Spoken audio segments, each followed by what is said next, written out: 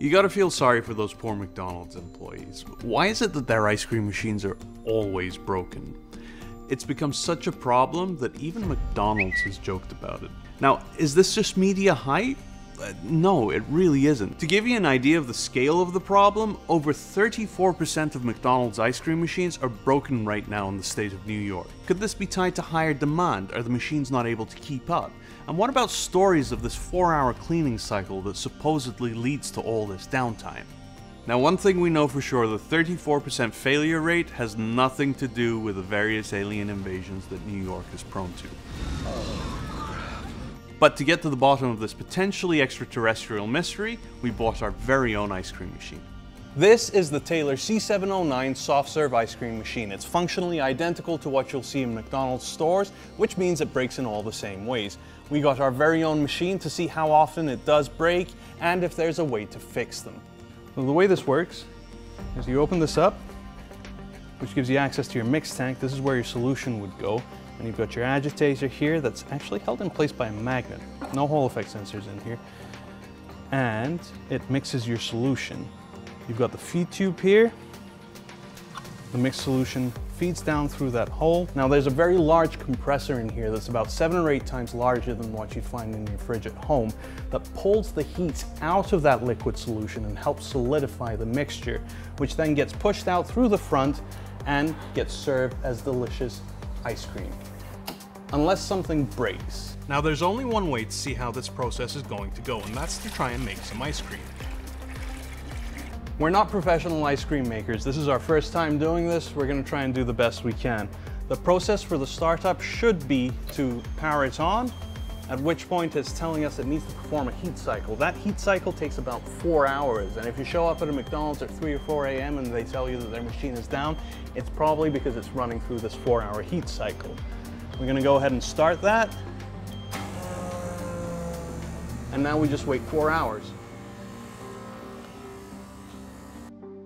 Error after error means that I'm constantly having to refer back to the manual. All these issues would be relatively simple to resolve if the manual explained it properly. So what's the problem here? Crappy technical writers? Bad layout? Intentional? After way more than 4 hours and a lot of consulting our manual, we finally got some ice cream.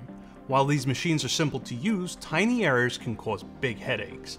It's no wonder that so many operators end up calling on Taylor service techs to help them with their machines. It turns out that 25% of Taylor's profits come from service technician call-out charges. That's not surprising given that the service techs charge $315 per 15 minutes of a call-out. This smells like a right to repair issue, and it turns out it is. So we summoned Liz Chamberlain, our in-house right to repair expert, and she had a lot to say on this issue and what we're doing to fix it. So McDonald's ice cream machines are made by this company called Taylor, and Taylor and McDonald's have a long relationship going back to the very start of McDonald's.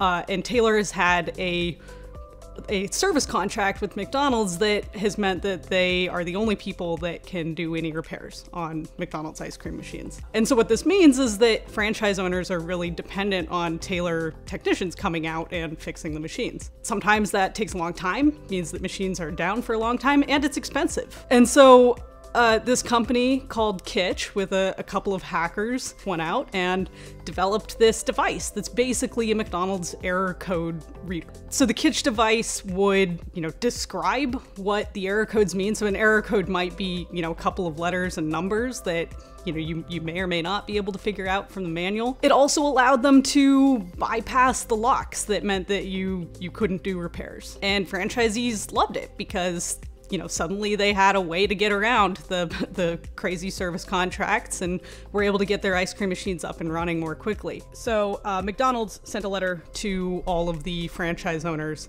telling them not to use the Kytch device. And because McDonald's has such a tight hold on franchise owners, they were kind of bullied into agreeing. So they did, by and large, stop using the Kytch device. Now, just for the sake of argument, let's say we had a device like Kytch's and understood what all the error codes meant. Would an average person be able to repair a machine like this? Getting into our ice cream machine proved easy enough. Just some flathead screws to remove, the drip tray comes out, and the side panel can come right off. A few more of the same screws holds an upper panel leading to the control board, and once that's removed, we can pretty much see all the working parts of our ice cream machine. So right off the bat with the cover off, we can see this giant compressor over here. This thing's about 6 or 7 times bigger than what you'd normally find in your refrigerator at home. And right next to that, we have a 1.5 horsepower engine. That thing is massive, and it's driving the beater that sits right through the center of this machine that churns the solution that makes the ice cream. That's what makes it more viscous. And then up here we have the power relays, which are controlled by the brains of the machine up here through these boards. They'll send the current where it needs to go through these relays. If there's a failure, an electrical short, a power failure, or a power surge, these things will pop, and that's why the reset switch is integrated into this whole system as well. On the front side of the machine, we have 4 nut studs that secure the draw lever to the body. Once those are gone, the lever mechanism pulls straight out, which provides access to the beater and the beater shaft. More flathead screws secure the display panel in place, behind which is a splash-resistant rubber gasket held in by 4 more screws.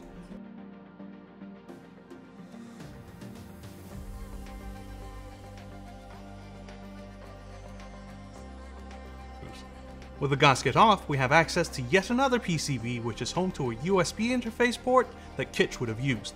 Restaurant equipment is designed to be used day in and day out with as little downtime as possible, and we can confidently say that this ice cream machine is not a complicated piece of equipment, but the downtime that it suffers is well in excess of what's acceptable for industrial equipment. So why are so many of these machines breaking during peak hours? Well, we've identified 2 issues. 1, the machine overheats if it's used too much within a certain time period. This results in mushy goop coming out, or the machine completely shutting down and refusing to work until it resets and cools down. And 2, the error codes are nonsensical, counterintuitive, and seemingly random, even if you spent hours reading the manual. We could chalk this up to a design flaw that's led to a poor user experience, but given everything we've learned about Taylor as a company, wouldn't you say that the onus is on them to prove that the way they presented these error codes is not maliciously vague? We'd love to be able to make a device like Kytch that can read error codes on the ice cream machine we have, but we can't because of copyright law. There's this 1998 copyright law called the Digital Millennium Copyright Act that prohibits people from getting around digital locks for purposes of repair, or really anything.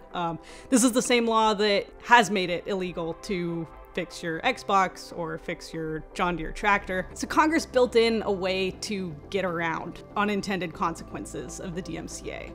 Every 3 years, you can apply for an exemption to the law for some kind of equipment. And so we've submitted exemption requests like this for tractors and for Xboxes and for smartphones, and we've won every time we've tried to get an exemption. And this year, we're applying for an exemption for commercial and industrial equipment, so McDonald's Ice Cream Machines and other things. But the problem is that even if we get that exemption, we still can't make a tool that we could distribute to people or sell to people that would let them read the error codes on their McDonald's ice cream machine. So we're also asking Congress to fix the DMCA, to create an exemption for repair once and for all. So make it possible not only to, hack on these digital locks that make it impossible to do repair for yourself, but also to make tools that make that possible for other people, because farmers are not hackers for the most part. McDonald's franchise owners are not hackers for the most part. So even though we've won these exemptions and we hope to win this exemption again, unless we get permission to make and distribute these tools, the vast majority of people won't benefit from it.